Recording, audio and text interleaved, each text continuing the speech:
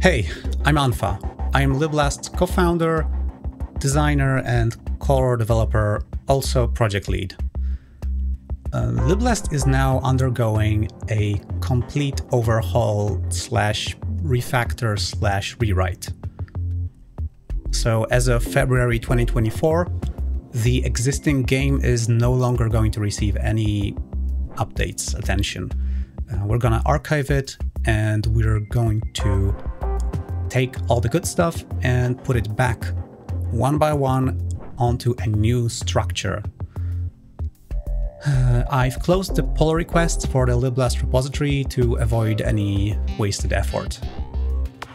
If you're worried about the future of the project, don't be worried. Liblast now has a brighter future than it ever had. We have a team of 3 dedicated people with very different and complementary skill sets working on the game every day. Let's say almost every day. So why do we start over? Me and the boys found that the project structure was not really maintainable and scalable. Despite my best efforts, a lot of things got closely coupled and entangled, making it really hard to find bugs and add features. I personally take the blame because most of the code is my own, and I am not a professional software developer. I am a professional artist.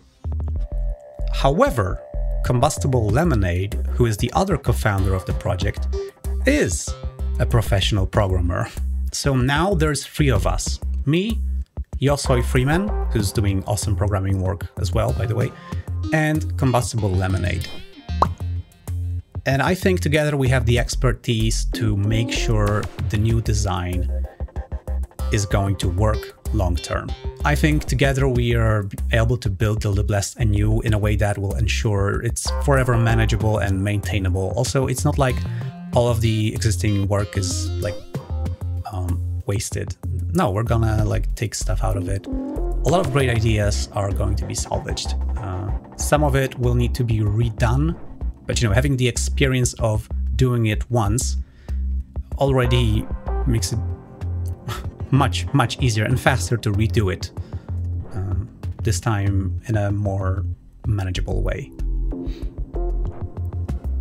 So far, we have set up automated tests so that we'll be able to find out immediately if we broke something, because, fixing something 3 months after you broke it is infinitely worse than fixing it 5 minutes after you broke it. Our new design separates the game's systems or framework from the game's content or data. This means that Liblast, the game, is a piece of content made for Liblast, the framework. And anybody could take that framework and make their own game, of course respecting the AGPL license. Originally, I planned to push the game as is through the 1.0 release, which would be like a minimum viable product, but it became apparent that I don't have the resources to do it. It would be very painful and not very productive and not fun at all. And I think if I try to push through, I just kill my own excitement and dedication to do this project, and nobody would really want to join that because of the mess there is. So starting over, we can fix all of the existing problems with bad design and coupling and entanglement, and having one thing like my character script is like, I don't know, 1,000 lines long, and it does everything, and that's really bad. And yeah, not much stuff is like reusable because of that, and this is very poor software design.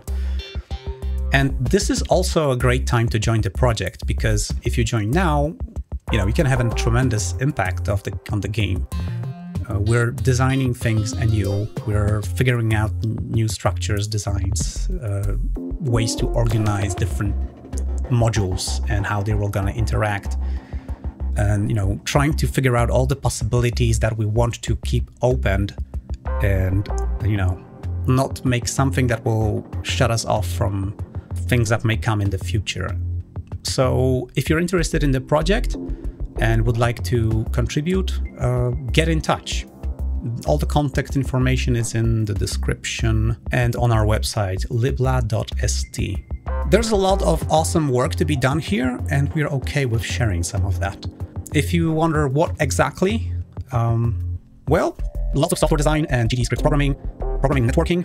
Currently I'm doing that. Designing new UI and UX system. We want to have like, reusable custom widgets that you can like build your user interfaces from, and these widgets would also have audio and animation capabilities in them from the start, and also like logging what the user did to have statistics of like what people do use, what they don't use, so we can find out what's broken maybe, even if nobody tells us. What else? 3D level design and environment art. Josué Freeman has done amazing work with materials. So we have like a basis for environment art, and we also had I also made a shader for like terrain with various things. So like we have some resources that we need to like take them into account again, like think in a wider perspective how they are going to work together. And so for example, if you're doing like shaders, so technical art as well, concept art and art direction. If you are a visionary artist and would like to like create environments, create like ideas for environments or ideas for weapons or characters, or you want to model that or you want to animate any of that, come over. Animation, promotion also. Like we have social stuff, we have Mastodon account, we have a YouTube channel, and I would be very happy to hand the keys over for someone who would like, just take the good stuff that they see in the project, make short videos or whatever, make posts and tell people. But there's also, playtesting. We're going to need to have people play the game, and we want to do this possible as soon as possible. Let's see. I want to have this possible as fast as we can. So there's already, possible playtesting on the very simplest things we have to do. Like first thing is to have just characters running around the level and having that synchronized over network. And then we add shooting, and then we add, like network, like lag compensation and client-side prediction, and, interpolation when packets are lost and stuff, and simulating bad networking conditions. So we can test all the various things that can go wrong when you play over the internet. Also like designing the networking architecture, like what kind of servers do we want to host, and what will they do? What are the protocols of communication between these servers? Like we have a gate for authentication server, and we have a content like delivery server, and like telemetry core collecting and processing server, and individual game servers, and like also cryptography and cybersecurity, because we need to like ensure that people can be sure they download a legit client or a legit server binary that will not do crazy things, and that only these can connect to the official network, for example. So you can't like modify your client and join an official game and mess with people, because this is especially going to be important because we're an open source project. So I can look at the code and say, oh, there's a hole, I'm not going to have some fun. We want to make the game fun, not breaking the game fun as much. Also, statistics, because we're going to aggregate what people do and what they don't do, and try to find out like what's wrong with the game maybe, or when we do something good, or like we might be doing A/B testing if we're not sure about balance, and compare different groups how they reacted to this. I don't know. There's a lot of interesting stuff to be done here, and to collect some data and like also figure out statistics for users themselves, like their performance in the game with different weapons and that kind of thing. I don't know. And we even could use some legal help as well, because we want to have optional user accounts and log in, and this there's general data protection regulation and other stuff, and age of consent and stuff, and sharing anonymous data versus sharing personal data, and how we store it and stuff. We need your help. So all the contact information is in our website, on our website, Liblast. So all the contact information again is on our website, liblast.st, and in this video description as well. Yeah, see you there, and take care.